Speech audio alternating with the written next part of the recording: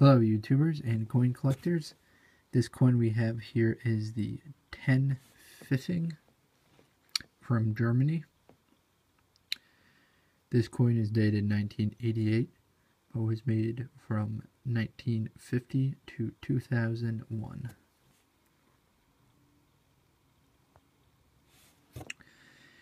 The metal content of this coin is brass clad steel. Its weight is 4 grams.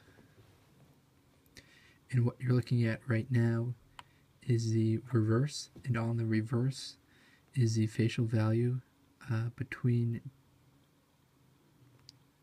actually what you're looking at is a oak seedling, which is the front of the coin and not the back. The front has the oak seedling, and on the back is the face value of the coin between 2 right ears and the Mintmark at the top. This coin happens to have a J Mintmark, as you can see at the very top there. Its value is 10, and as you can probably tell, it is made out of brass.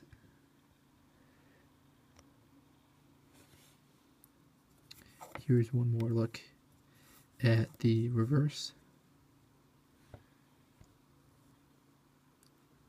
This coin has definitely been circulated as it's got some scratch marks, but a pretty cool coin.